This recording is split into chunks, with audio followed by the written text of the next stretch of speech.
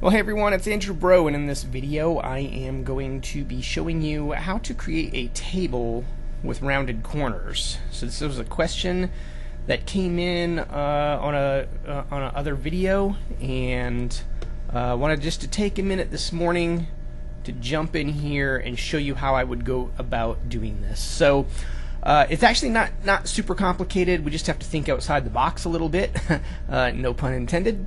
Alright, so we're going to go ahead and create a table. Let's just do a 4x4, right? Is that a 4x4? Oh, that's a 1, 2, 3, 4x4. Yes. Okay, so we did a 4x4 table, and just to make this a little more visible, I'm going to make them relatively. Here we go. Going to make the table relatively square. So we got square. For the most part, we've got relatively square boxes. What we're going to do is just anywhere on that table, we're going to right click and we're going to say format table.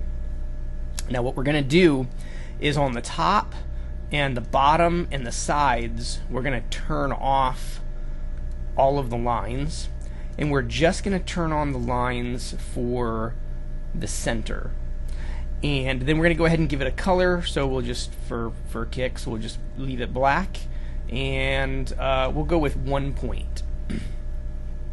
Go ahead and say OK, and now if I click off the table, we almost have like this tic-tac-toe grid with no lines around the outside. So now what we're going to do is we're going to go up to the Shapes tool, and we're going to go ahead and grab a rounded rectangle. And then I'm going to start right up here on the edge, and we're going to click and drag all the way down until it stops. And now what we can do is go ahead and grab this little yellow diamond, and we can decide how rounded we want the corners to be. Do we want it to be a small round? Do we want it to be, you know, a big round? You can go all the way to almost a circle with it. If your square was a true equilateral square, then you would get a circle when you did that. But for this, we'll just give it slightly rounded corners.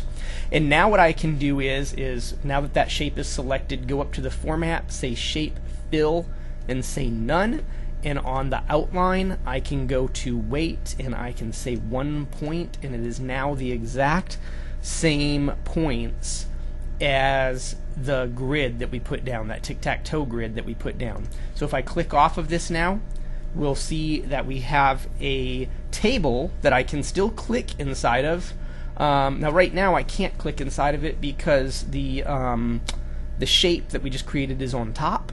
So if I right click, I can tell it send backwards, and now when I click, I'm inside of the table, and I can tab through. It's going to work just like a normal table, but we've got rounded corners. Let's go ahead and check out the print preview on that, and there you go. You can see we have a table with rounded corners. Now I want to show you one other way that we could potentially do this, because I'm not exactly sure what is trying to be accomplished here with the grid with the round tables. So what I'm going to do is I'm going to undo that, and actually I'm just going to work with the table the way it is, and for this I'm going to blow it up a little bit.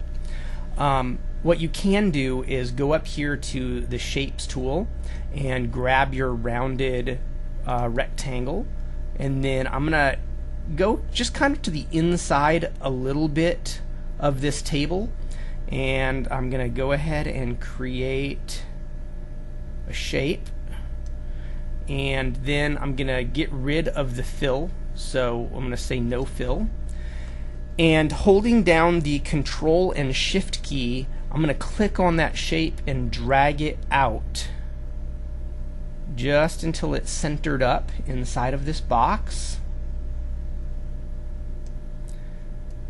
I'm going to do it again here. And now, continuing to hold down the Control and Shift key, I'm going to select all of them, click and drag, until they're about equal distance apart.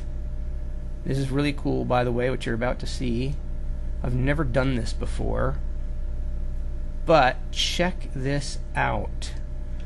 Now, if we click on that table in the background, I can right-click it and say to bring it forward,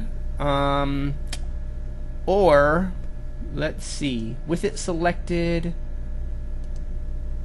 I can say bring to front. And now when I click, I would have to change the the borders inside of here a little bit. Like I can go up here and I can tell it that I want it to hit here, and I could change kind of this top, the padding here at the top. So I could go into the settings and change that so that basically the information is going to hit inside. It's going to stay inside of these square, or the rounded rectangles that we put in the background. Or you could just completely get rid of that if you wanted to, and now you have a whole bunch of rounded rectangles. Now obviously if you wanted to put text inside of them, you could like come in here and just draw in a text box, and then you could put text inside of them if you wanted to. There's a few different ways to do that, but that is the ways I would go about creating a table with rounded corners. 2 different ways that I would do it. Hopefully that gives you some ideas, and I'd love to see how you use this little trick. If you're loving these videos, please take a moment to subscribe to the channel, and I will see you guys on Thursday. Take care. Bye-bye.